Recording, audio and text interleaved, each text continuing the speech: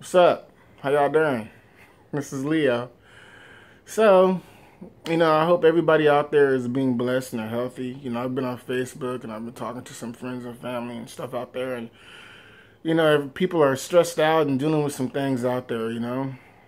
Um, I had one of my buddies call me the other day and he was like, man, he had some death in his family and some other people are going through things, and he was like, man, all this stuff started with you. You had a heart attack and had open heart surgery. Now everybody's going down having this kind of problem or that kind of problem. But I'm just like, man, I don't know. It's just, everybody's stressed out. It's what's going on in the world today. Everybody's stressed out and things are happening, so you guys got to take care of yourself. You guys got to get your checkups and get checked out. If you've got anything going on in your family, kind of history of any kind of medical problems or anything like that, definitely get that checked out. It's not something to sleep on, from my experience.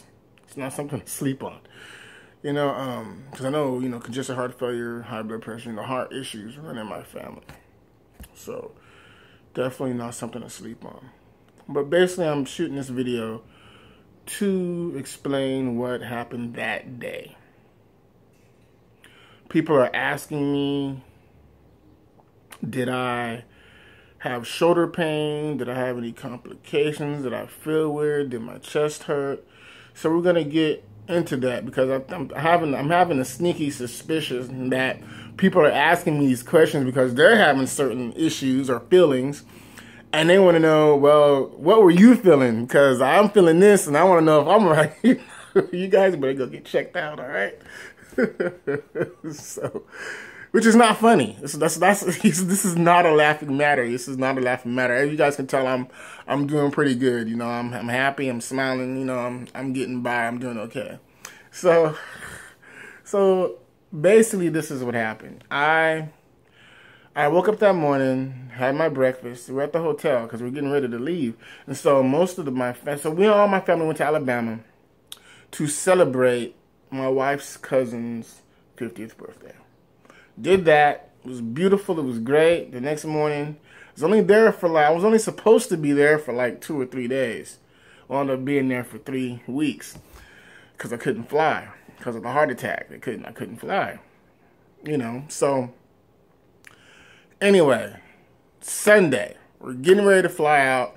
So all the family, we woke up that morning. We're all getting ready to go catch our different airplanes or drive back to wherever we're from.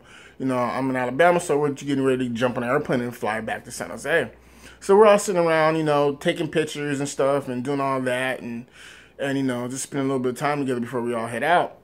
So I had breakfast and, I was feeling okay.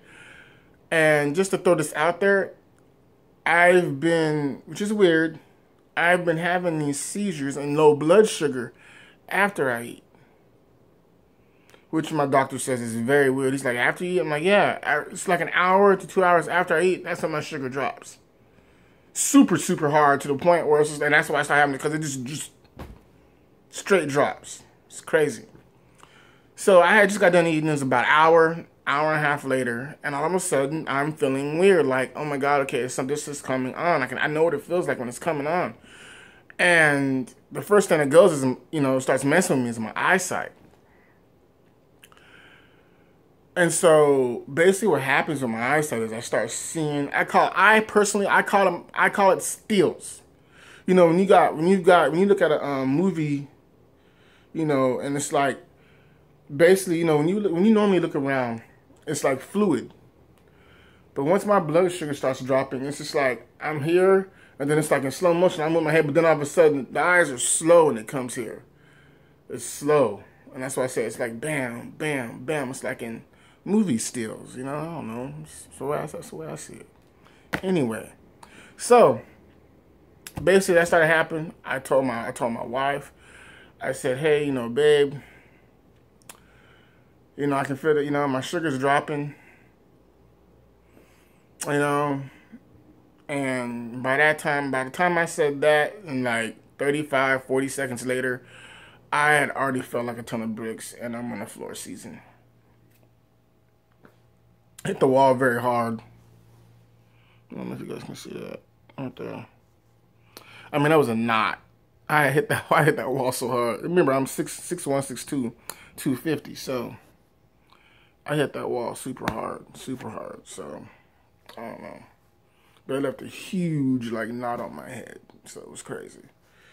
And so now it's left a scar. So either way, did all that, went through all that. I started coming out of my seizure.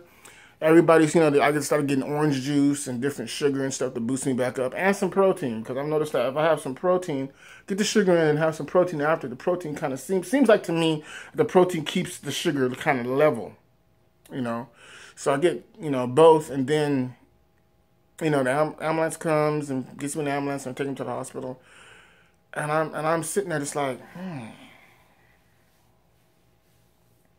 No, it's just like pain in my chest. Like, oh man, it's starting to hurt. It got to the point I hurt it so bad. It hurted, like that's a word.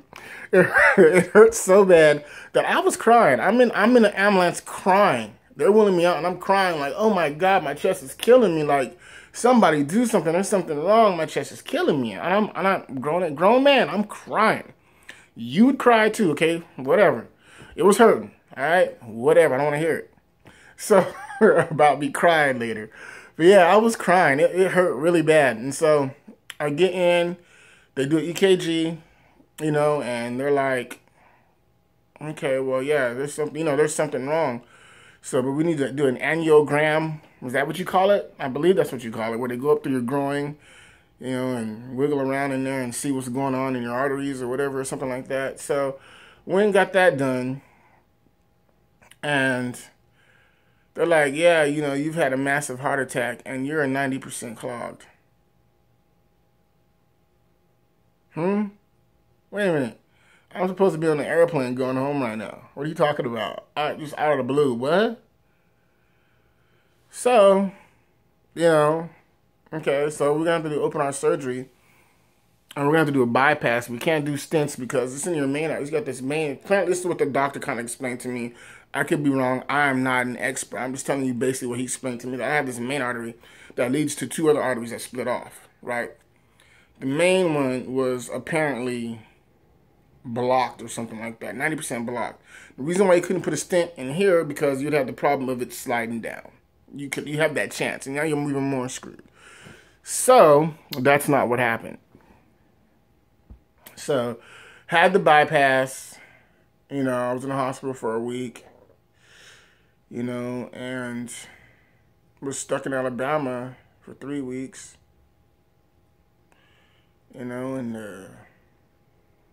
I made it home. So, this is where I'm at now, So, that's basically what happened. So, here I am now, and,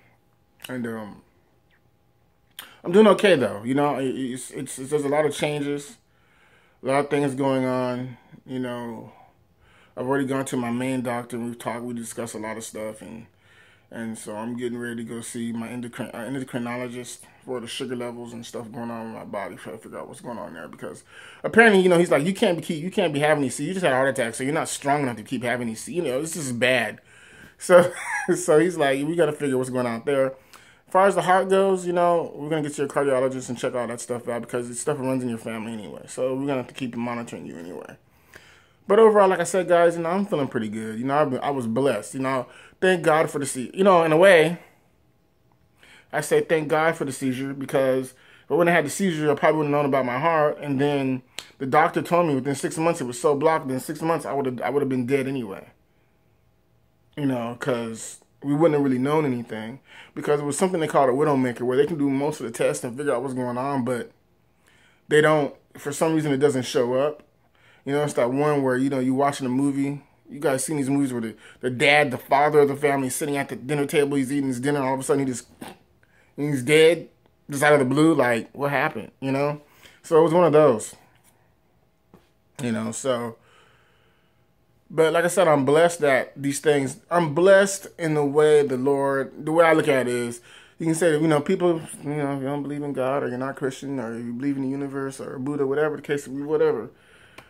Everything worked out for my benefit is the way I'm looking at it. That does not always happen.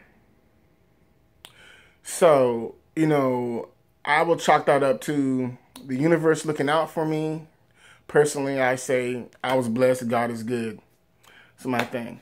But you know, you guys, something I want to leave with you guys is to say, if you got any kind of health, you know, issues that run in your family, any kind of your heart, diabetes, lungs, liver, kidneys, or whatever the case may be, don't sleep on it.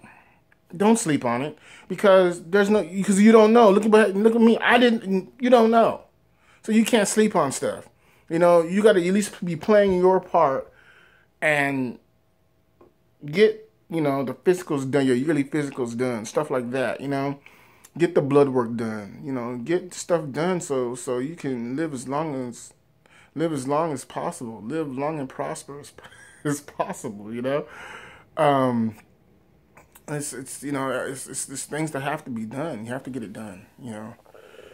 And so, you know, so basically that's what happened, guys, you know. So, you know, those of you who I've been in contact with that are going through some things right now, just, you know, keep your head up, stay positive, believe you're going to get better, have faith you're going to get better, you know, and things will get better, you know, and that's the truth. Things will get better, guys. Just believe, And, you know, like I said, guys, you know, I hope these videos are cool. I hope you guys are, you know, liking them, you know. I'll be shooting more. And like I said, if you like them, share them, like them, you know.